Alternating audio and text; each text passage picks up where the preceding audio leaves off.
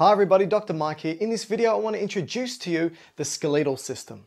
Now the skeletal system is a collection of 206 bones, at least in the adult, that play really important roles when it comes to protection, storage and support. Now, how do bones play all these important roles? Well, when it comes to protection, for example, it protects underlying structures or organs.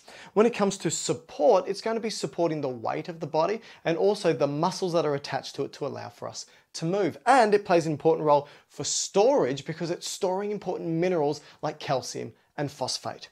So when we look at the skeletal system, you can divide it into a number of different ways and you can categorize the bones a number of different ways as well. So I'm going to show you these different ways of categorizing bones. First way is dividing the skeletal system into what we call the axial skeleton and the appendicular skeleton. So I've drawn up my little skeleton here and you can see I've highlighted different colors. All those bones in black are the axial skeleton. It's basically going to be the skull, the rib cage, the sternum, and the vertebral column. And the appendicular skeleton is everything else, basically everything that holds and moves the limbs, or the limbs themselves, I should say. So if we want to be more specific, 206 bones for this whole skeleton. How many bones in the axial skeleton? Well, what we can do is we can say that if the axial skeleton is made up of the skull and made up of the hyoid, made up of the vertebrae, made up of something called, when we look at it, it's called the ossicles of the middle ear. Ossicles of the middle ear. It's made up of the sternum and rib cage. Now, how many bones are associated with each of these? When we look at the skull, there's 22 bones. The hyoid, 1 bone. The vertebrae, 26 bones. The ossicles, 6 bones. The sternum, 1 bone. And the rib cage, we have 24 bones. Now, if you were to add them up, what you're hopefully going to find is that this equals to 80 bones. 80 bones of the axial skeleton. So that leaves us 126 bones for the appendicular skeleton. So what bones are part of the appendicular skeleton? Well, it's basically going to be the shoulder girdle, the arms, the hands, the pelvic girdle, the legs, and the feet. Now, how many bones are associated with each of these? Well, when we look at the shoulder, it's going to be, or the shoulder girdle, it's going to be 4 bones. When we look at the arms, it's going to be 6 bones. When we look at the hands, it's 54 bones. A lot of bones for the hands and wrist. The pelvis, 6 bones. The legs, what we're going to have a look at is that there's 8 bones for the legs. Don't forget the patella. And feet, there's going to be 52 bones. Now, hopefully, if we were to add these up, it's going to equal 126 bones. That is one way of dividing the bones up into axial and appendicular. But there's other ways. We can have a look at bones and divide them up or classify them in accordance to their shape. So, what type of shapes do we have in regards to bones?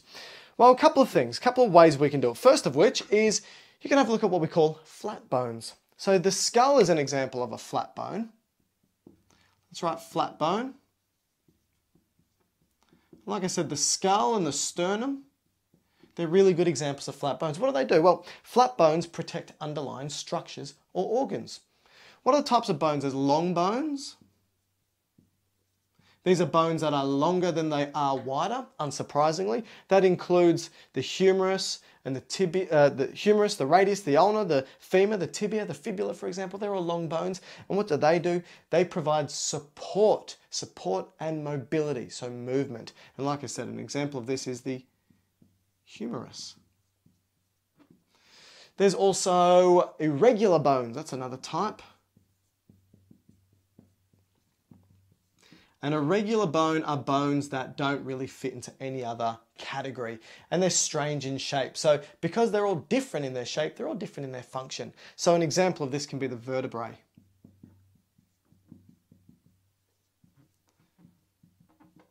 Other types include short bones.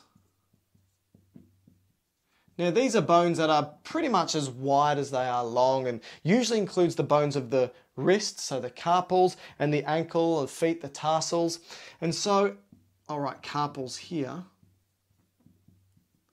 And their important role is that there's many of them, first of all, and they have a lot of articulating surfaces. Because they've got this square shape, they're going to have articulation, so one bone talking to another bone here and here and here and here. And what this does is it provides stability within that particular joint or region. And the last type is sesamoid bones.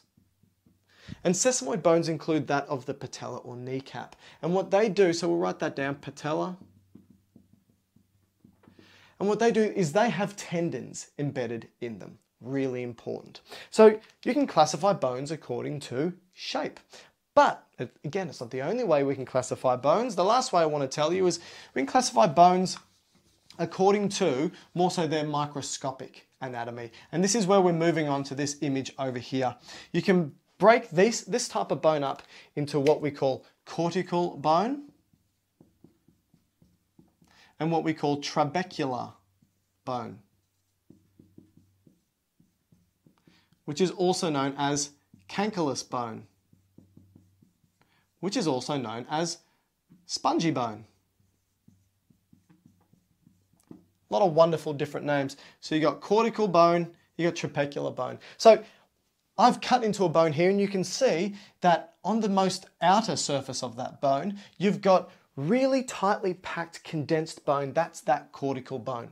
And you can see the cortical bone is made up of these what look like circles here, and these circles as an entire unit are called osteons.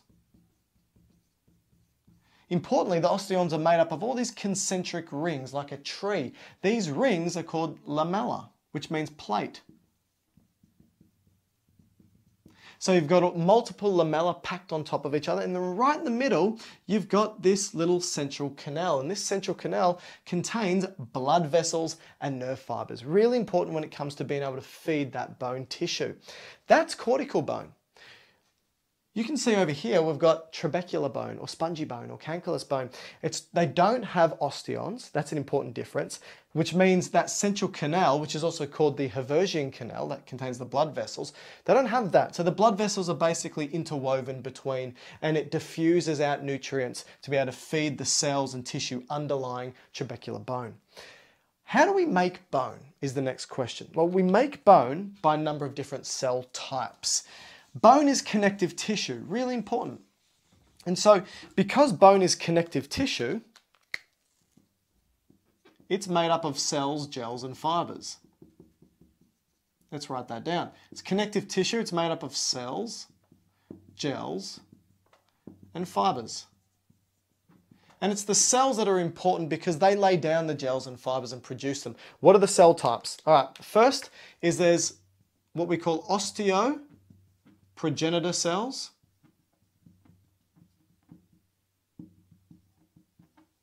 Then we've got osteoblasts,